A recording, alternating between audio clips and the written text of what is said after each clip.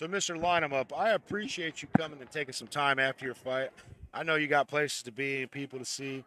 Ladies and gentlemen, it is now time for the co-main event of the evening.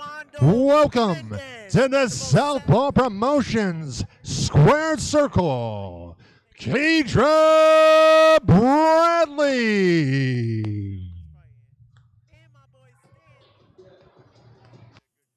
Yes, sir.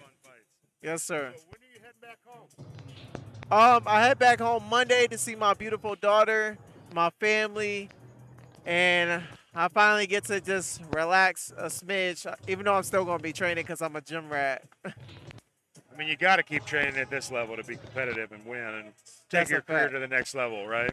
Amen. Well, where can people follow you at if they want to check you out online or something? You can definitely follow me on Facebook, Franklin Saint, or you can follow me on Instagram. Ladies and gentlemen, welcome to the ring. Give me a Ashley follow. Tune in for the journey. It's going down. Well, Mr. Line 'em Up, we appreciate you. Thank you so much. And go line up those milkshakes for at least a couple of days. Facts.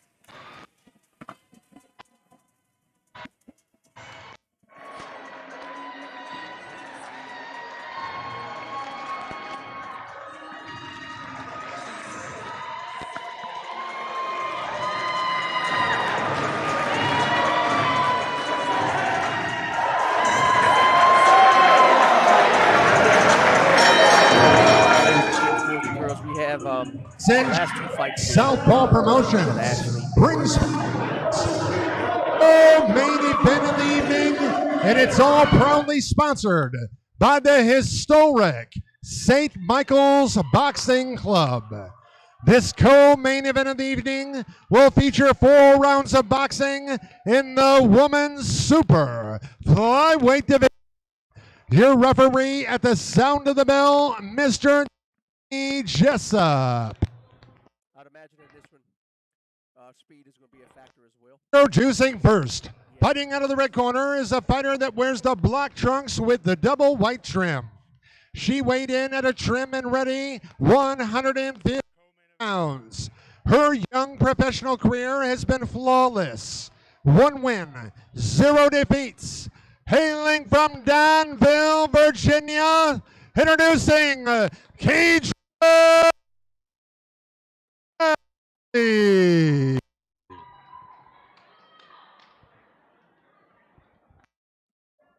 And her rival stands ready in the blue corner.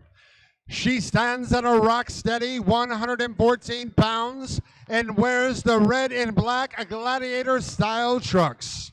Her record stands untarnished at 1 win, 0 defeats, not 1 victory by way of big knockout. She is the fighting pride of Charlotte, North Carolina, introducing the Queen City Diva, Sciscente.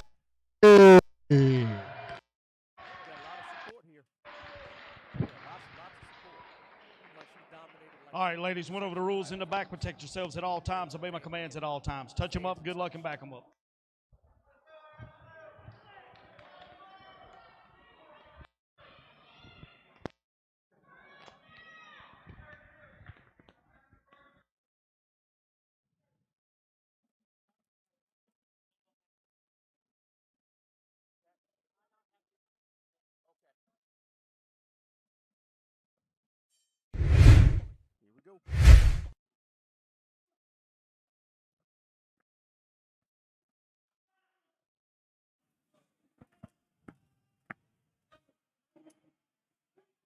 All right, both of these are in the middle of the ring, just swinging for the fences.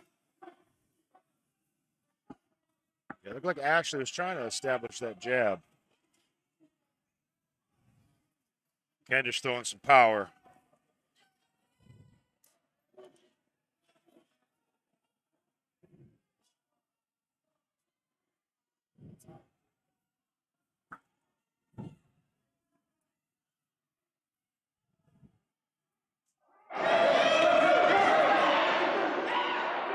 Good defense.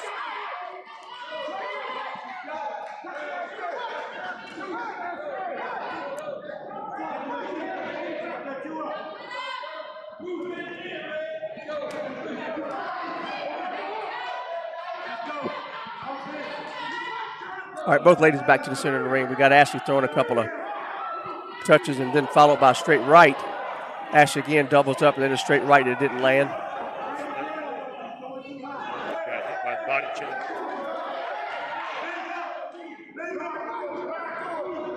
All right, Ashley dominated the center of the ring. Kendra throws a left jab that didn't land. Both fighters just bobbing and weaving, once again, just looking like they're trying to find a way to get in and lay a glove on the other. Kendra goes downstairs. I'd like to see Kendra utilize that jab a little bit, try to use that range.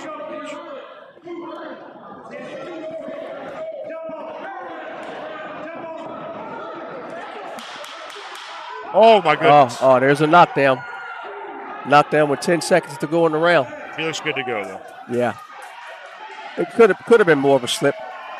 I'm not really sure. It was a shot. Was it a shot?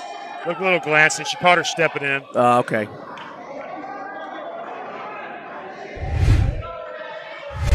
Here's the highlight.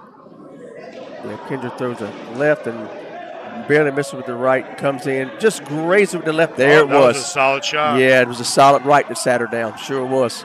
Solid right to the chin.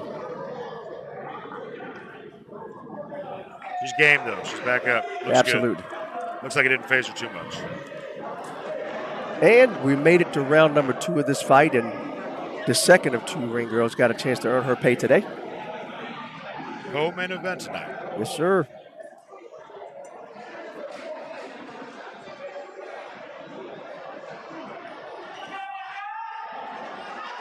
There's that support. Up off the stool, bouncing around. Looks like her legs she's got good foundation there. So let's see what happens in round 2.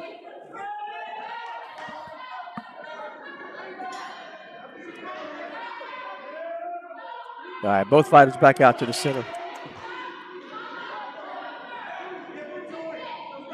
But when you talked about reach, it does look like Kendra has a tremendous reach advantage. Yes. But I tell you what, Ashley, she's stepping into it. She's trying to find her way in. She's not afraid, that's for sure. Definitely not. Throws the right, throws another right. Ashley throws a couple of rights that land. They're mixing it up in the middle. Ashley's got great head movement.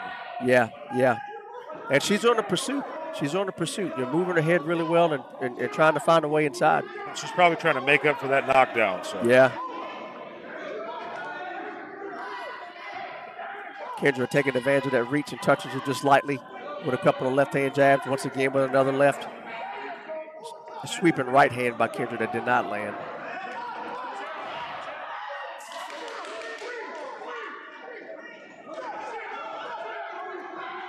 Ashley, once again, lots of head movement on the pursuit, giving Kendra 2 shots to the body that were good. Crowd's coming alive right now. Yeah, they are. They sure are. But Kendra took those licks to the body like a champ. She responded immediately. Responds again with the combo. Ashley's walking her down. Yeah, man. Walked her down, pushed her in the corner, kind of manhandled her for a little bit. Both fighters back out to the center. When you're a shorter fighter, you got to close the distance. You got to get in there and make it a fight. Yeah. You can't sit at the outside when you got that much of a reach disadvantage. Great head movement again.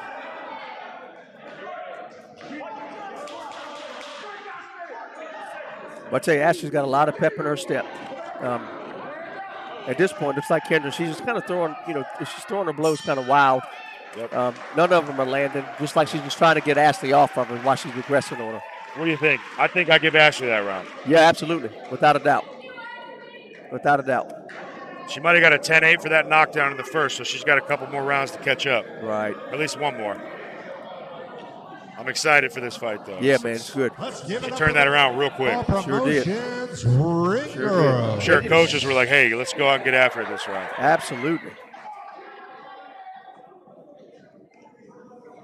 Yeah, she's getting her instructions in the corner and coming up with her game plan to come back out for this round 3 and get to the business. I'm watching Kendra though, and she's breathing heavy, man. I think Ashley's got her as far as the gas tank, and Now she's already All up. right, ladies and She's up, gentlemen, jumping here around, we ready to go. go. Kendra's still sitting down, getting some instructions from her coaches. Schedule 4. I think the gas tank may be a little bit of a factor here. The last time I saw Kedra was in Chattanooga, Tennessee, and she did go. It was a full fight, so she's got the gas in the past. So let's see how it goes. You know, so a lot of life happens, man. It's been a crazy year for everybody. You know? Right? Yeah, no kidding.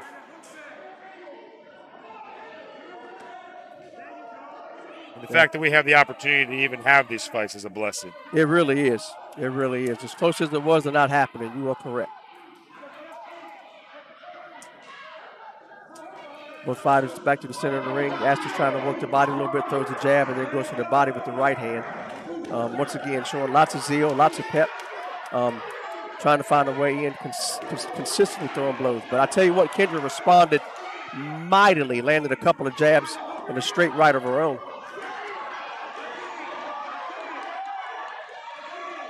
Kedra's making a fight out of it. She's not going to lay down for it. That's for absolute sure.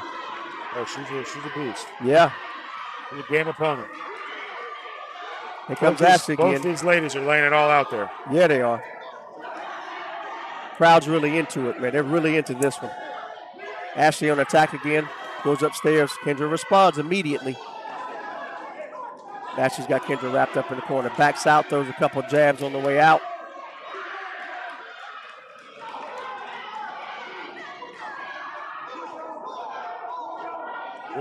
This is a closer round than round 2, but yeah.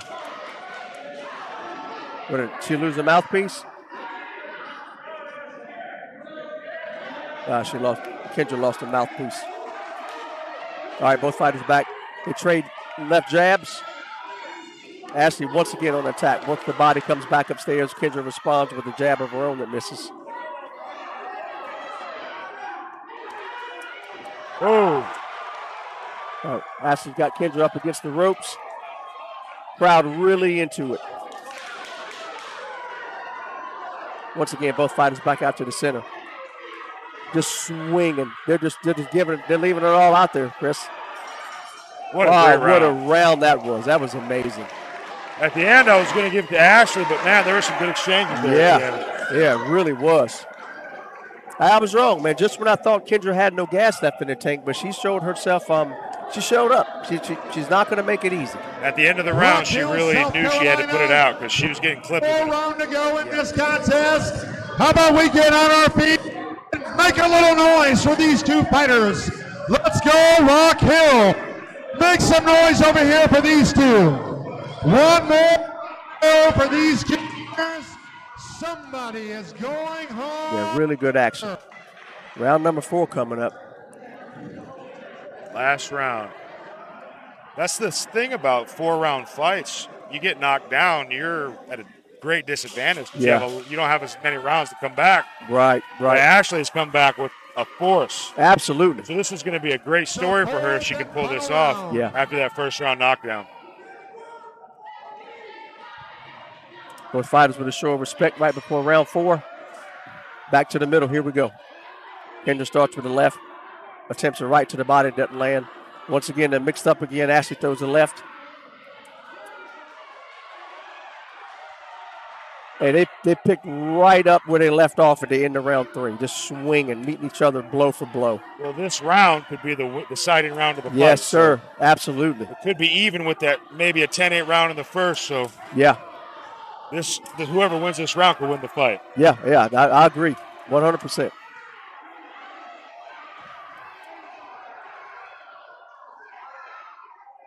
Both fighters in the clinch. Hey, I love how on the way out, even on the way out after the clinch, they're throwing jabs. They're trying to do anything they can to connect. It's amazing. Very exciting fight. Yeah. Ashley again, left jab up top, right to the body. Kendra responds with a right of her own. Both of these women are representing professional women's boxing very well. 100%. 100%. Ashley's got Kendra up against and almost out of the ring on the ropes. Ref steps in and breaks them up. Both fighters meet back in the center. I'd say up to this point, this is definitely the fight of the night. Absolutely. Absolutely. Kedra with a couple of jabs that didn't land. Ashley once again on the move. Throws a right overhand that didn't land. Fighters in the clinch. Meet back in the middle. Ashley once again, it's never in the pursuit. She's still pursuing. That forward pressure is just. Yeah. I don't think Kedra likes it too much.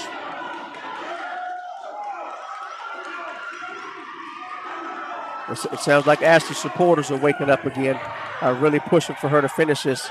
5 seconds left. Five left. They feel it. They feel the victory. Hey, what a fight. What a fight that was. If it wasn't for that knockdown, I'd give it to Ashley. Yeah, right. We'll have to look and see how the judges score that. Yeah. Great performance from both women. Oh, it was incredible. Kudos to the both of them. That was incredible.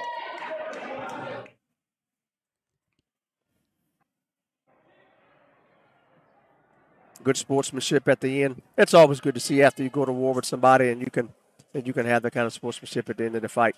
Absolutely. But I tell you, Chris, I agree with you, man. I can't call it. I can't call this one. It was so much back and forth throughout the course of the fight. The exchanges were amazing. We'll just have to see how the judges call it.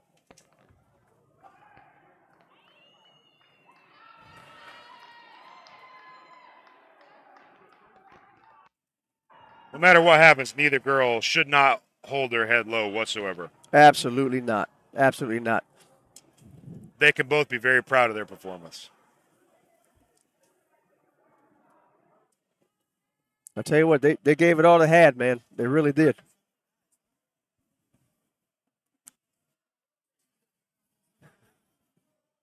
That was a great fight. We're on standby, just waiting for the judge's decision. Man, I got to say, this is not an easy one to judge, I don't believe, right here. This is going to be kind of close.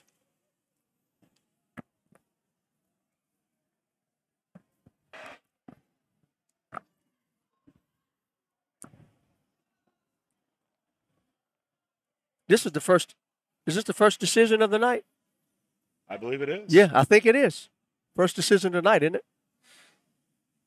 So the judges have an easy job tonight, too. Absolutely. Yeah. That's what I said. Definitely fight of the night. Mm-hmm. Up to this point. We still have one to go, the main event, so we'll see.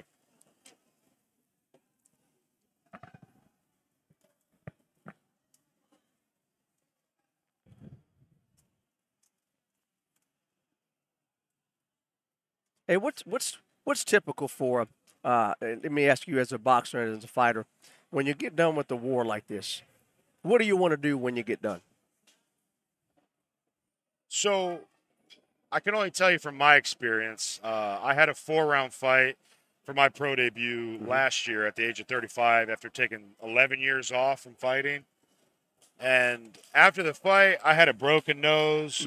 I got a knockdown in the 3rd round. So that's, it was a close fight. It was a hard fight. And I just wanted to spend time with my family, just relax and drink some beer. Yeah. Eat some food. Yeah. Just spend time basking in the victory. Yeah. It's different, if I'd have lost, it might have been a little different. I was riding high. I don't remember anything after for at least 10 minutes after the fight because I was such an adrenaline high. Yeah, I can imagine. Ladies and gentlemen, after 4 rounds of absolute war, we do go to the scorecards. Judge Barry Lindemann sees the contest 39-36 in favor of Bradley. Judge Sean Woods sees the contest 38-37 in favor of Sciscente. The third and final judge, Mr. Damian Walton. He scores the contest 38-37 for your winner by split decision and still undefeated, Kedra Bradley.